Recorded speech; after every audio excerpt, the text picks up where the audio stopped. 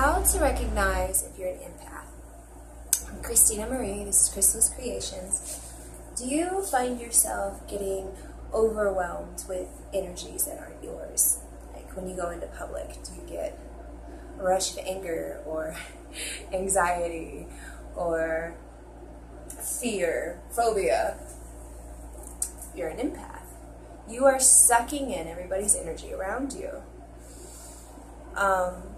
Do you have an overwhelming desire to talk to a stranger because you can feel their sadness? You're an empath. Do you have an unexplainable urge to help a wounded animal or make children laugh? You're an empath.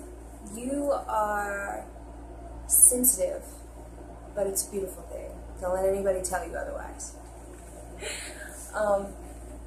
Which can be a good and a bad thing.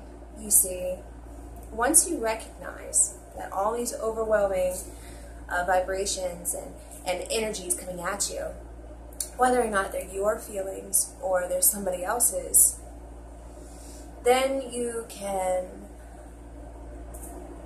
let them go, or you can go out of your way to acknowledge them. Like, most empaths get in narcissistic relationships because we feel that dire urge to help somebody, which is a horrible, horrible thing. You have to learn to separate yourself from the outside energy and your energy.